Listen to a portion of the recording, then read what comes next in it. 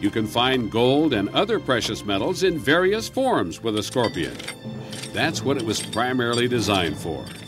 You will most likely be searching for nuggets, however, as Mr. Garrett is demonstrating here in the tailings from an old gold mine.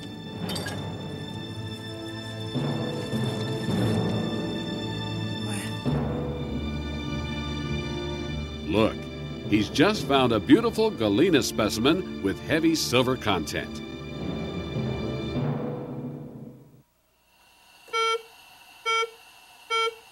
But conductive metals can also be found as lode or hard rock deposits in a vein, usually mixed with other minerals. The scorpion can be used to locate placer deposits in streams or in dry sand, with such gold then recovered by panning. You'll want to use Garrett's Gold Pan Kit that offers everything you need for panning. Whenever you're hunting for gold, you must locate and carefully inspect any target your detector locates. Like so many pros, Mr. Garrett is shown here using a Garrett Gold Pan to help him. It's only in this manner that you can be successful in using a metal detector to discover precious metal nuggets and ores. Furthermore, when you're hunting with a metal detector, you should always wear headphones no matter what your target. You'll hear all sounds more clearly and even hear more of them. We want to emphasize again, however, that your scorpion should be operated only in the deep-seeking all-metal mode and very precisely ground-balanced if gold is to be found.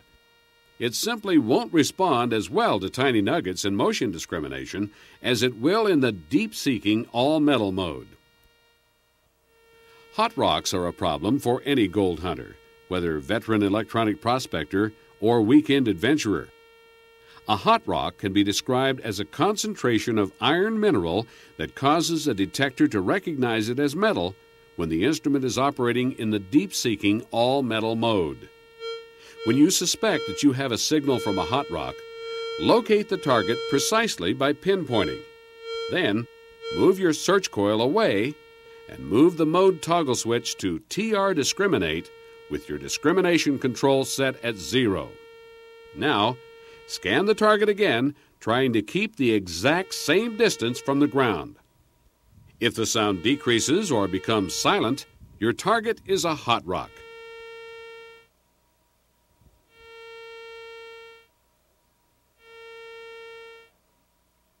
When this happens, ignore the target, switch the master control back to all metal, press the retune button, and continue searching.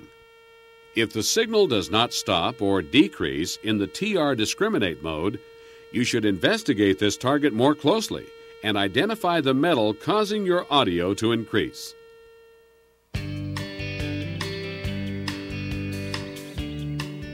Hard work, patience, and research are 3 of the keys to success in electronic prospecting. Research is important because it is vital that gold always be sought in areas where it is known to exist. Hard work and patience are your responsibility.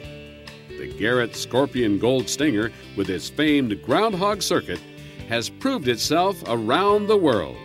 The rest is up to you.